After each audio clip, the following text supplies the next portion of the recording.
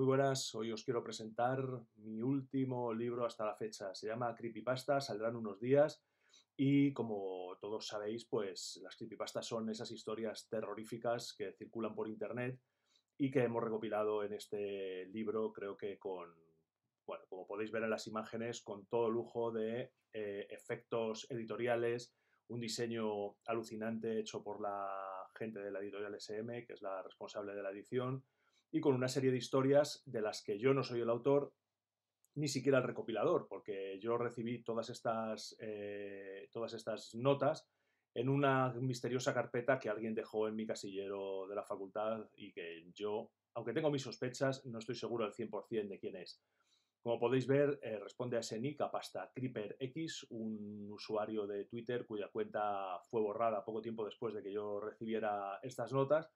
Y lo que hemos hecho simplemente es recopilarlas, incluirles algunas ilustraciones mías, como esta que estáis viendo en este momento, y tratar de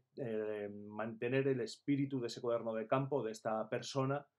que de esta forma tan misteriosa y por otra parte tan generosa, pues hizo el trabajo inicial para nosotros y nos lo cedió para que fuera divulgado.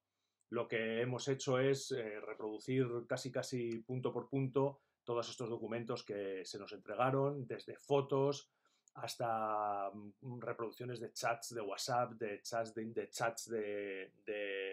Facebook, de Periscopes, ondas de audio de grabaciones que venían incluidas en pendrives en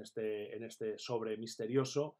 y al final pues lo que hemos tratado es de montar un libro que sea la reproducción de todo ese material que recibimos. Hay un montón de cosas, hay un bestiario creepypasta, están las creepypastas más famosas, o por lo menos las que yo he encontrado en diferentes versiones por ahí circulando, y bueno, como podéis ver, mapas, bueno, es un montón de material que a mí me parece alucinante y que creo que forma un libro muy completo. Termina, es una de las partes que más me gustan, con esta guía de supervivencia creepypasta, con la que incluso podréis ver cómo evitar los mayores peligros cuando os encontréis con este tipo de fenómenos en vuestra vida cotidiana. Como digo, lo edita SM, saldrá en unos días, ahora a finales de junio de 2019, y el hecho de que lo edite SM pues significa que lo podréis encontrar en cualquier parte. Un abrazo.